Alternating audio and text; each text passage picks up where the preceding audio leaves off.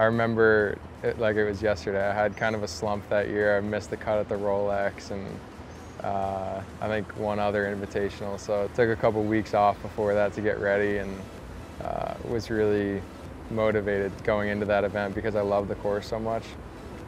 And to win was just, really exciting for me. And I remember letting out kind of like a scream, fist pump action on the last hole, and it was a really cool event, and especially to win the inaugural event was great.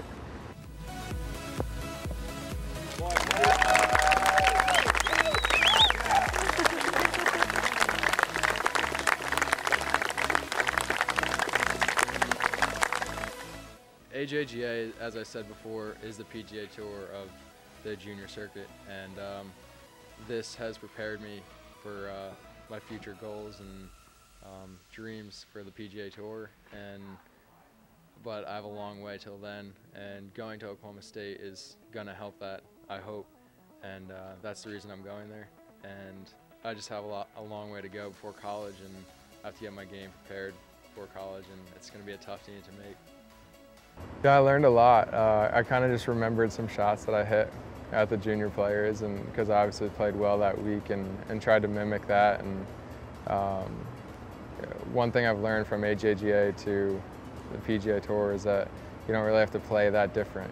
If you go out and play your game and have fun, then it should take care of itself. And that's what I was just trying to have, that attitude as being like a junior again at the actual players, and that helped me a lot.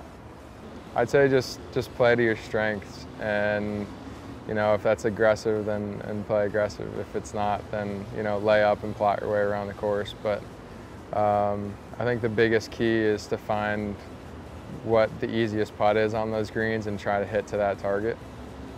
Because with that grain out there now, especially the greens are pretty fast. If you get down green, it can be a little tricky. So putting uphill on those greens is key. We played very similar pin positions. We played similar tee boxes, and even similar tee boxes, and we were in high school. And so it was a long course, it was a big course, it was very challenging. I remember I was played well on Sunday, and I got beat by a 30-footer on 18 up the ridge at TPC Sawgrass. I remember birdieing 17 to the Sunday pin, a pin this year I was scared to go at, but I wasn't scared back then. So maybe that tells me something. But yeah, you play these golf courses that you then see later on, and any experience is good experience. And especially in my rookie year of playing these courses, I can still draw back on the fact that I've seen the layout of these holes. I know going into it what ball flights you really need to have control of, whether you need to hit it high that week, whether you need to practice out of Bermuda rough, if there's a lot of bunkers, if you really need to work on your bunker game.